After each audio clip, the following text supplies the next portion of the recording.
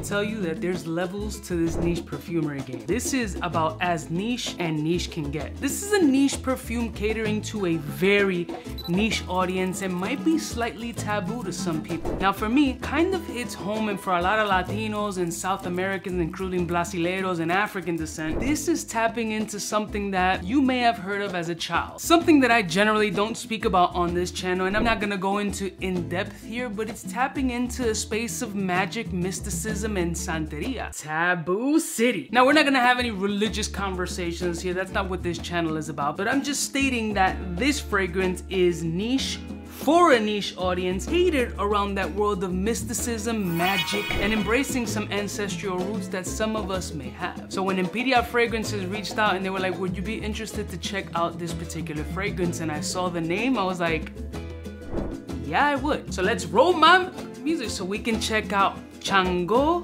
6.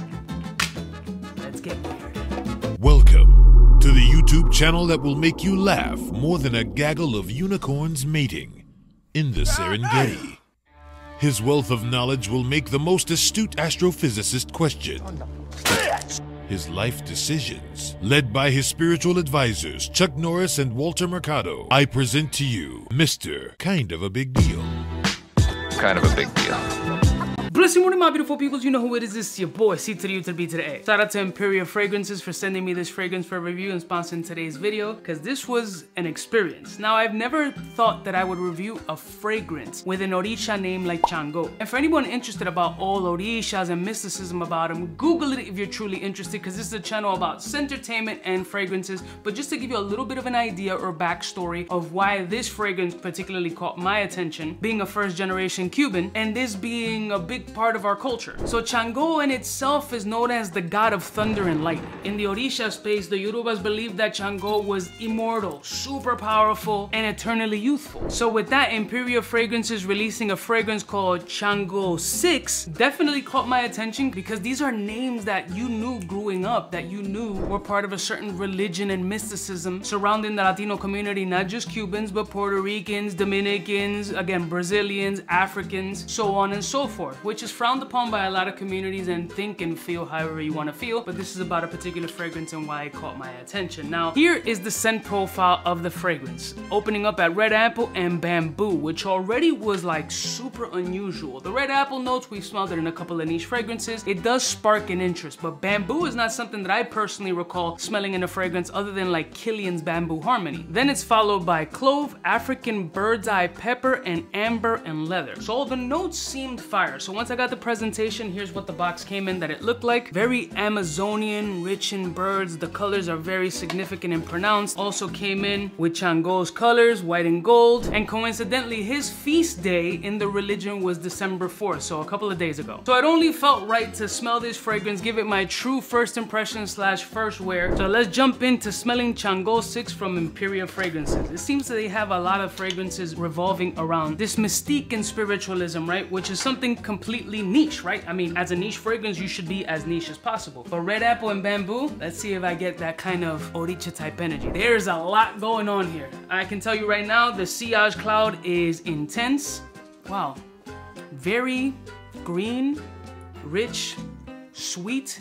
There is a very fresh component off here, but I also get this jungle-ish, Amazonian, herbal, woody, green essence out of this fragrance, which is very captivating and quite unusual. But on the other note, there's a safeness about this fragrance that really isn't offensive. I would have expected a little bit darker and more abrasive and very powerful and possibly overbearing. And the sillage kind of takes over that, but the notes don't. It isn't something that's choking you out, nor is it something that even seems offensive. Now, what isn't mentioned here on the notes that does spark up a brightness is a sour grapefruit, almost pink grapefruit essence here that really provides a lot of vibrancy in life. There's a citrus component here that isn't listed in the notes that is very eye-opening, but it's also a little bit lemon pledgish. I gotta try this joint on skin to see what type of energy and vibe this is on. I love the color red and gold. It really speaks to the whole Orisha type vibe, but this fragrance is definitely not slacking on sillage,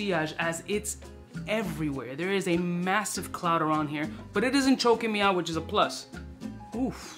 All right, so on the skin, the clove, the spice is really popping up. You still get that pink grapefruit kind of essence. A lot of green, wood, herbal, jungle-ish kind of vibes. There's depth and body here, but a lot of freshness on top. This is a very rich, alluring fragrance that has a lot of substance and beastie power, but it isn't woody, stank, crusty BO, or it doesn't have any elements of like heavy Middle Eastern spiciness, which is kind of a breath of fresh air because that's a lot of brands what they're leaning towards. But this kind of strays away from that. It keeps that woody essence with a lot of spice, but a lot of bright, invigorating energy and life about this scent. So you can clearly tell that the brand is really trying to give you an experience. There has to be a story followed by a fragrance, and they're really trying to portray that in this scent. So much so that with the other fragrances in their lineup, I can pretty much imagine that everything is gonna kind of line up and coincide with each other, making it some sort of a cohesion lineup. At least that's what I feel it is. I can't confirm or deny, but that's the kind of sensation that I'm getting from it. So overall, you're getting the red apple, but it's more of a sweetness. There's a ruby red, pink grapefruit kind of essence here that's adding a lot of life, a lot of brightness, a lot of energy, and the sillage of the scent is very like Shango, powerful, dominating, loud, just all up in your face. But on the skin, you get a heavy pepper, you get a lot of jungly green, woody essences, and a lot of rich nature-ish energy. A very beautiful fragrance, a very mystical fragrance. I can see based on the story and the scent, the type of vibe and energy that they were going for. This is again a very niche-y type fragrance, but they also offer samples on the website. They're like 2 ml samples. So if this is something that speaks to your particular niche space, try it out and see what kind of energy you get off of it. I think it's a very special fragrance, and I like how they just strayed away from not only the context and the story behind the fragrance, but taking the risk of making a niche fragrance catered for a specific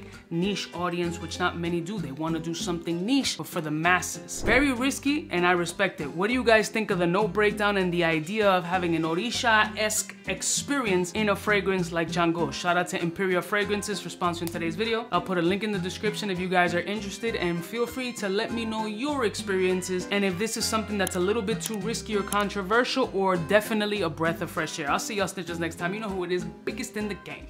Smooches. He don't play. Hey, for all the chicks that got dead in the penthouse suite on top of my mom's crib. It's nonsense you never get in. It's nonsense that you would think that you would.